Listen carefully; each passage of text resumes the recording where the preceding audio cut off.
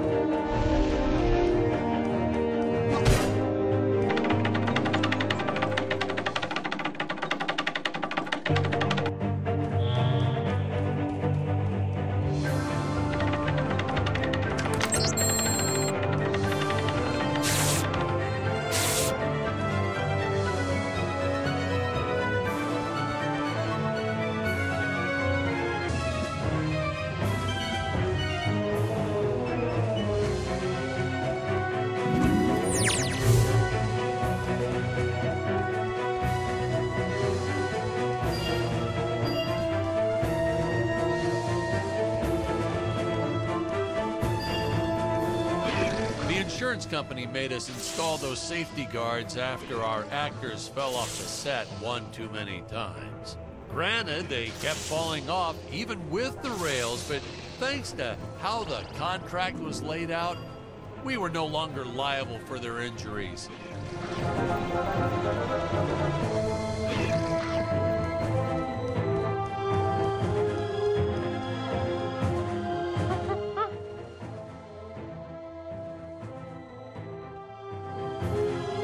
Well, ladies and gentlemen, I guess it's time to talk about the elephant in the room. Why on earth does this crazy film have title cards on screen when people are talking? You're thinking that, aren't you? I know you are. I would be too.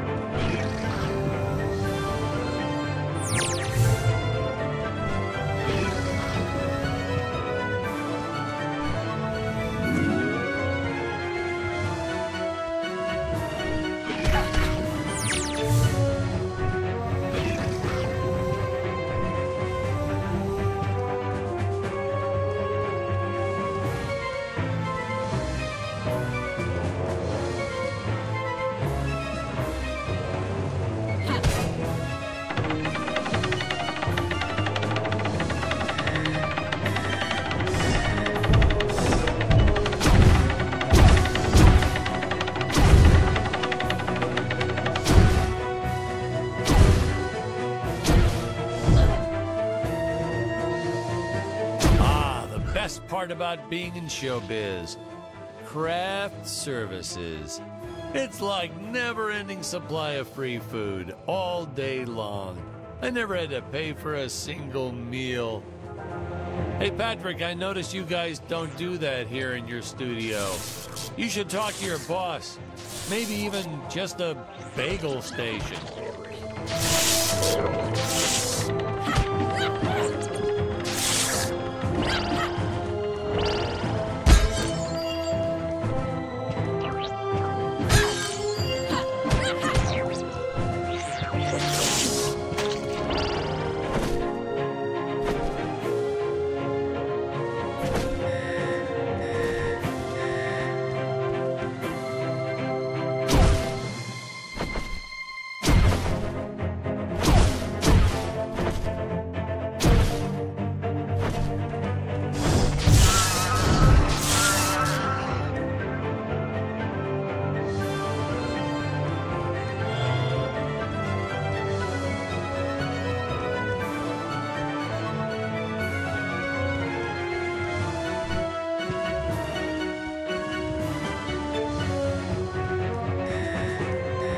Nitpicking science community also complained about these Terra whatevers breathing fire.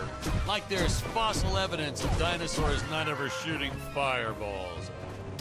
It's not like I gave them neck frills or had them spit poison or anything ridiculous like that.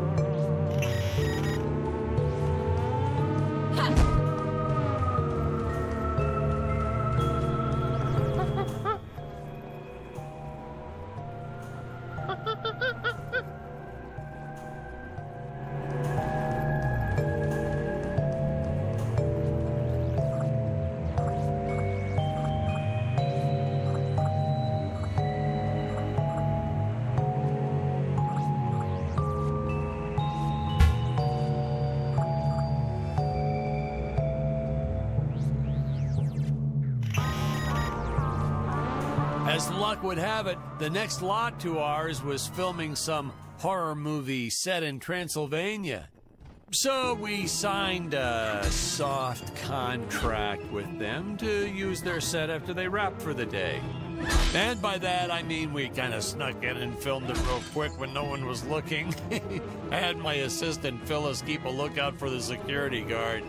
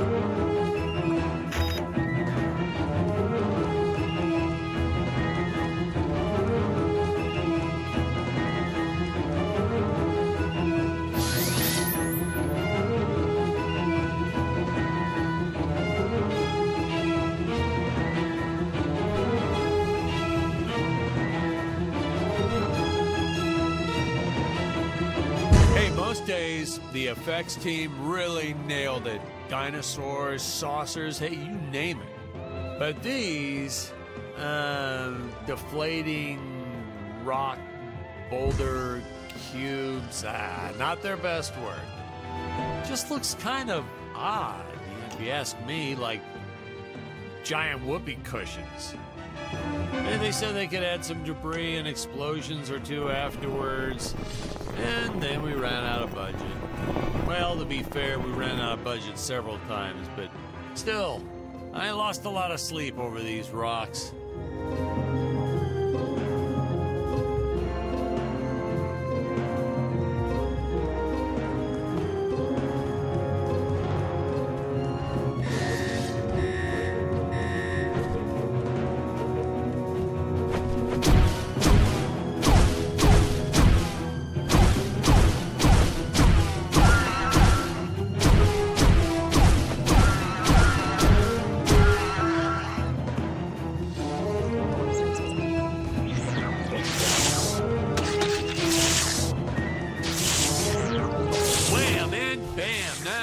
Some real action.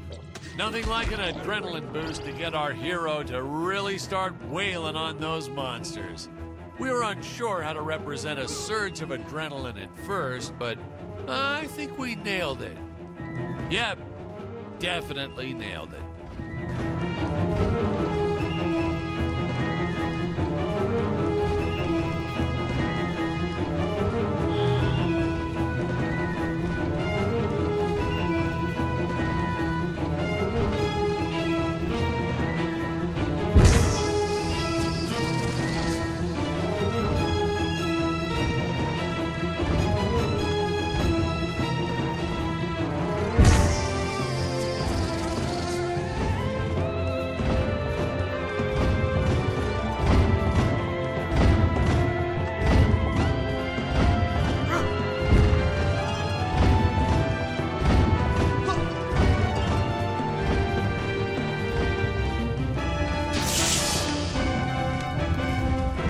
Tried this one with regular logs. Well, that was disastrous. I'll tell you, never mess with physics. It was kind of, well, to be frank, it started out nice, but then, well, it was a death trap. Just plain and simple, it was a death trap. Poor kid holding the boom almost broke his leg. Guess he played basketball in college or something, because he leaped right at the last second. Whew! Crisis averted. My props guy wanted to swap them with some spongy material for safety, but I had a better idea. Let's set the logs on fire. Then the crew will be sure to be safe dealing with them. Though we created these conveyor belts for Stacy's character, Jonathan was always trying to run across them to no avail. I probably should have told him that we slowed the belt down whenever Scarlet runs across, but I got a real kick out of watching him try.